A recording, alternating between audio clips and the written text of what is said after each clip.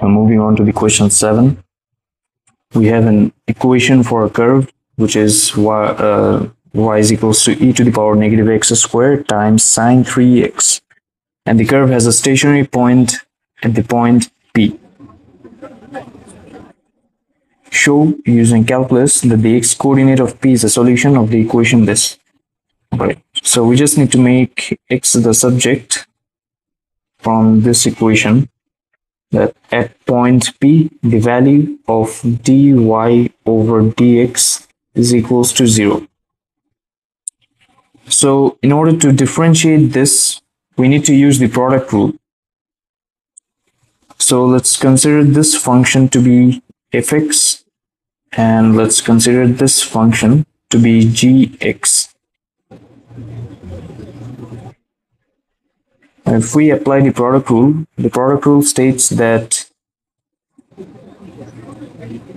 the derivative will be equals to fx, which is e to the power negative x squared, times g prime x, which is equals to 3 cos 3x.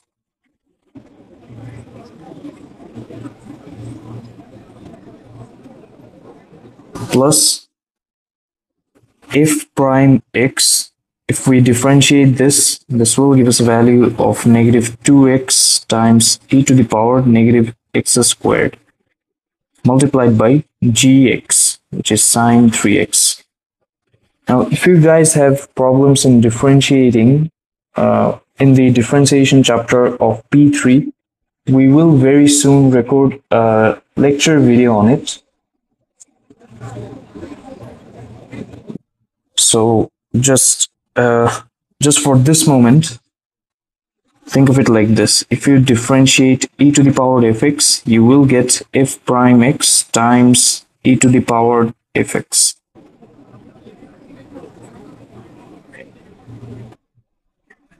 Now we can set this equation to 0. Right. Now let's simplify this equation. So this will be 3 e to the power negative x squared times cos 3x minus 2x e to the power negative x squared sine 3x is equals to 0. Now, since there is a tan involved in this equation, we need to divide this whole equation by cos 3x. So this becomes 3 e to the power negative x squared minus 2x e to the power negative x squared multiplied by tan 3x equals 0. Now, as you can see in the given equation, there is no e to the power negative x squared. So we need to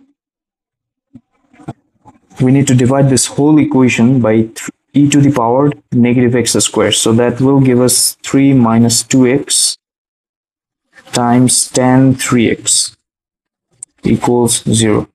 Now we just need to make x the subject. So tan 3x can be written as 3 divided by 2x, and if you bring tan to the right side of the equation, this becomes arc tan x. So that's arc tan 3 divided by 2x, and if you bring 3 to the right hand side of the equation, this becomes 1 over 3. So that is the answer to the first part of the question. Now moving on to the next part of the question, they have given us an iteration formula and the value of x1 is 0.4. Now we just need to find out the value of x2. So keep in mind that when you're finding out the first iteration value, you need to show some workings. So the working would look something like this: 1 over 3 arc tan 3 divided by 2 times 0.4. So this is enough workings So now we just need to write down the answer. So this will be equals to 0.4367. And then in the next question, they have told us to find out the value of x4. Now for the rest of the iteration, you do not need to find out, you do not need to show any workings. You can just say that x4 is equals to, wait, I'll just find out the value of x4.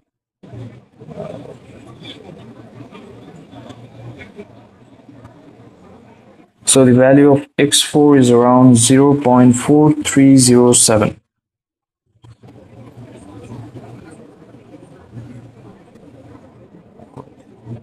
Now in the next part of the question, they have told us that to use a suitable interval and a suitable function which should be stated, show that the x coordinate of P is 0.43. Alright. So the function would look something like this, right? Because this is related to the x coordinate of P. So you first need to state this function, that fx is equals to 1 over 3 arc tan 3 divided by 2x. Now we need to use a suitable interval to show that the x coordinate of P is 0.43 corrected to 3 decimal places. So the interval, the lower limit will look something like this, 0.4295. This is the lower limit, and the upper limit would be 0.4305. Oh, 4305. So now we just need to substitute these two values of x into our function. So when the value of f is 0.4295, this will be equal to 0.4306 dot. And when the value of x is 0.4305, okay, so there was a mistake, is that we need to state the function, but the thing is that we considered x to be fx. What we need to do is that we need to make on one side of the equation there will be the function, and the other side of the equation it will be 0. So the function would look something like this, x minus 1 over 3 arc tan 3 divided by 2x. This will be equals to 0. So this is the actual function. Sorry for that. So this will be x minus this. So when the value of x is 0.4295, this is equals to around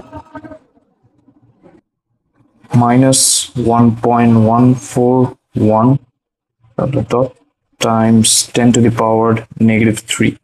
And when the value of x is 0.4305, this will be a positive value, which is 6.3869 times 10 to the power negative 5. Now there is a change in sign, which means that x is equals to 0.43 corrected to 3 decimal places, because a change in sign means that the function lies, the value of x lies in this part. So if this is 0.4295, this will be 0.4305, which means that the value of x lies somewhere around 0.43, 0.430. So now we just need to end with a conclusion that since sign changes and fx is continuous,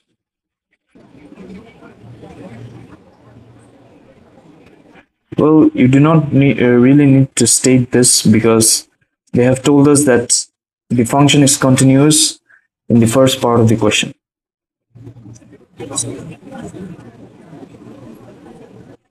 So x coordinate of p is equals to 0.430 corrected to 3 decimal places. This is not the actual answer. This is just an estimated answer. So that is it for this question. And I will see you guys in the next video.